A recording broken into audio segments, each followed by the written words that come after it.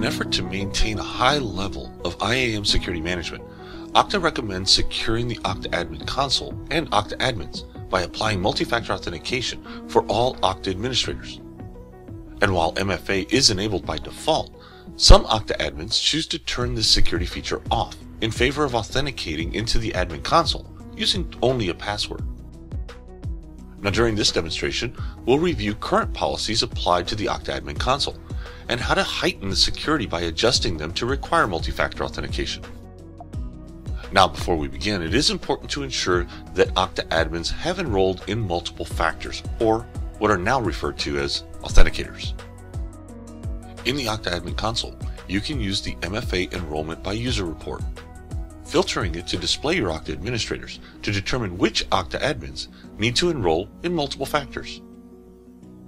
As you can see in this example, we have 3 administrators, and this one will require additional authentication enrollment to meet the security requirements for multi-factor authentication that we plan to implement.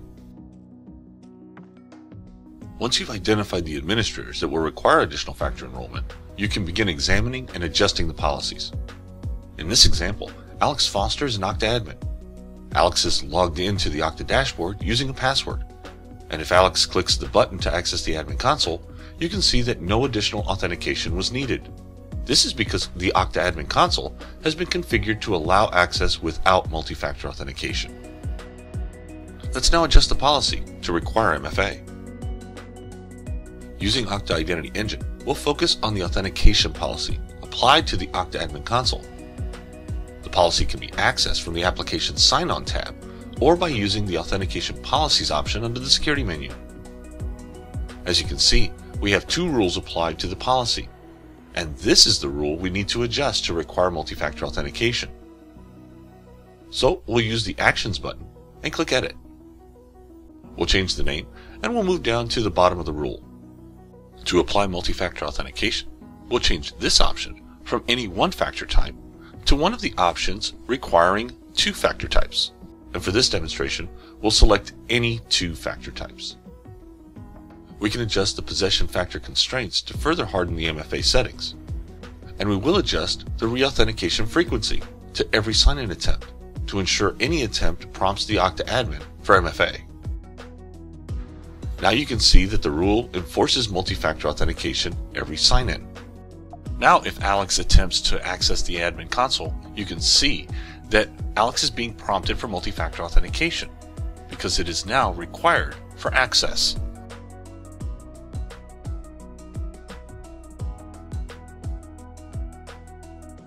Now, if you have not yet upgraded to Okta Identity Engine and are still using Okta Classic, the process is very similar.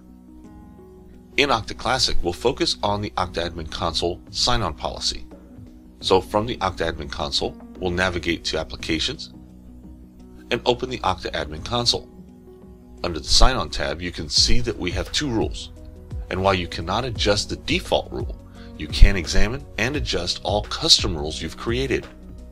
In this example, we only have one custom rule, so we'll use the pencil to examine and adjust it to use multi-factor authentication.